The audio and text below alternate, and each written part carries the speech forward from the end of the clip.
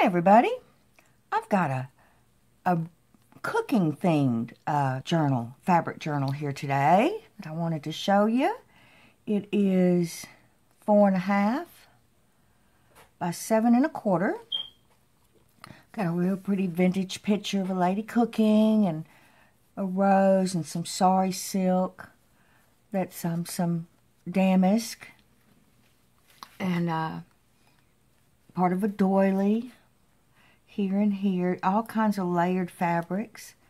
There's the spine. And here's the back with a bigger piece of that doily and some curtain, some eyelet fabric. And it's got a lace closure. My thought was to have just all recipes. So your journaling cards are recipes. Your journaling cards are recipes. You know I like my recipes. Opening it up, we have a pocket here with some ruffles, and this was part of a napkin. And on the inside, a little booklet, some coffee dyed papers, and some vintage encyclopedia page. And I think that's a piece of vellum, but it has little hearts on it. Little card for notes on a book page. And over here is a recipe for crawfish mousse supreme. I don't know if that's any good if you can't get crawfish in your area. Which I'm from Louisiana and I don't particularly care for crawfish, but I always use shrimp. So there you go. One recipe. Over here, got a little place to make some notes if you like, and another recipe card for citrus and honey grilled chicken. I haven't tried it. But, you know, I'm willing to try anything. But I did put a lot of Louisiana recipes in here. Place to make some notes here and some journaling for the back. And this is chicken étouffée. And étouffée is a popular dish here in Louisiana. And this looks like a good recipe. If it's got the onion, the bell pepper, and the celery, you just can't go wrong. But that's yummy. And then a place for journaling. And I sewed around it with that thick thread. Over here is a tuck spot here with a little card. And a little bit bigger card that goes behind here. Who remembers getting milk delivered to their house? Oh, that'll date you. I remember. I just dated myself. Over here is a pocket. And it's got you don't want that. You don't want those threads either. It's got a pocket with some cards in it. You know, and you can add your own recipes to this. You can make it a recipe book or just have fun journaling in a recipe book. It doesn't have to be about recipes, but that's just the theme I chose for this one. You know, a glassine bag that's been coffee dyed. Okay, these are kind of... I put recipe cards in here to journal on. You may want to, like I said, you may want to add your own recipe. And this is from a 1971 General Mills. It was kind of like a index cards, a whole bunch of cards like this. But anyway, that's for muffins, breakfast muffins. And bacon muffins. Ooh, can't be bad. Anything with bacon's got to be good.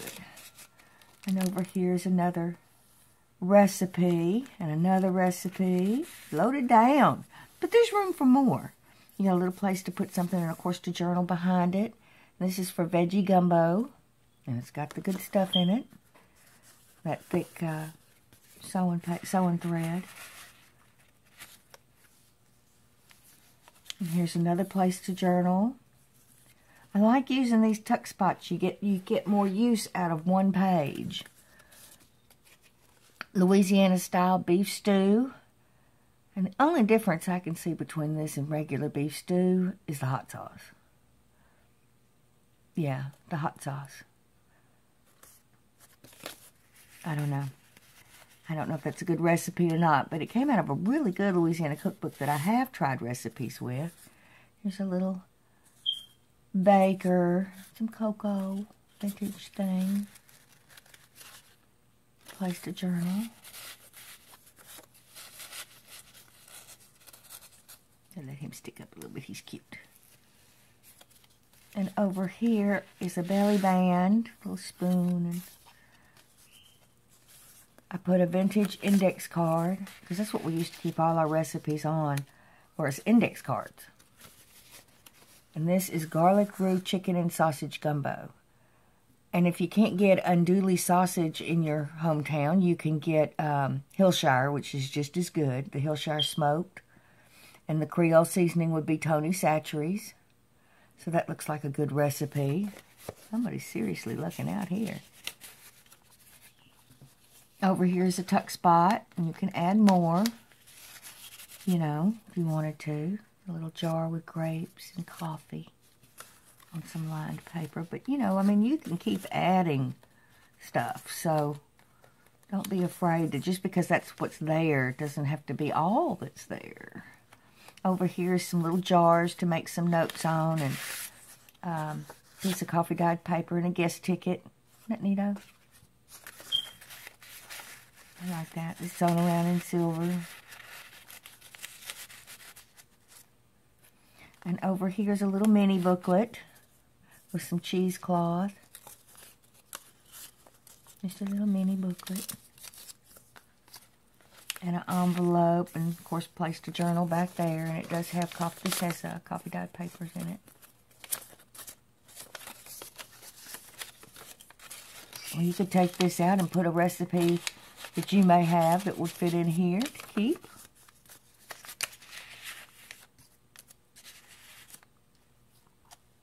Over here is another recipe card.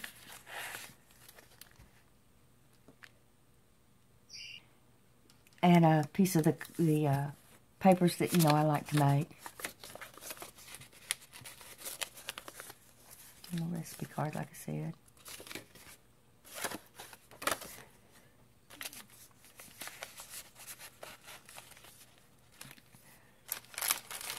And here's the other side of that glassine bag.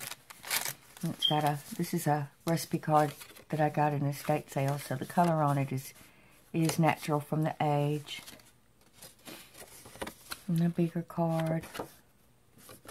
Wouldn't it be neat to journal on recipe cards? Little baker. Little baker. Skillet beef supper. Like I said, these are from 1971. Some of the pictures of the stuff that they create are just scary. Like the cakes and stuff. Oh my gosh. Nothing like you see today, that's for sure. Here's a booklet, and it's got a pocket with some script, and then a vintage grocery card, a little knife with menu, and this is just all different kinds of papers in here. Isn't it pretty? You can record whatever you like. Like I said, it does not have to be food. Although I'm a big foodie, if y'all couldn't tell by now with all these recipes I put in books. Coffee dyed papers with a pocket back here. Look at that. I remember getting a cone for 5 cents. I know, crazy, huh? I'll put that back in a minute. Over here's a little mini recipe card. And one of my favorite recipes. Old-fashioned Hoppin' John. I love Hoppin' John. That's a meal in itself with a piece of cornbread. So y'all may want to try that again. I sewed around it. And then this is just an additional piece of coffee dyed paper. In case you need it.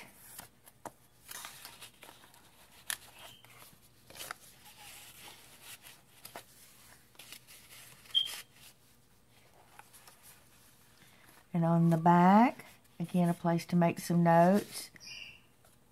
Coffee dyed paper. Crescent Chick Be Quicks. Have no idea if that's any good or not. But it's a fun thing to journal on, you know, a recipe card. It doesn't, like I said, it does not have to be kept for just recipes. You know, you can do anything you want with these books. That's the joy of it. And I used an eyelet fabric for the inside. And I just let my cloths and threads hang over. There's the back. There's the front again.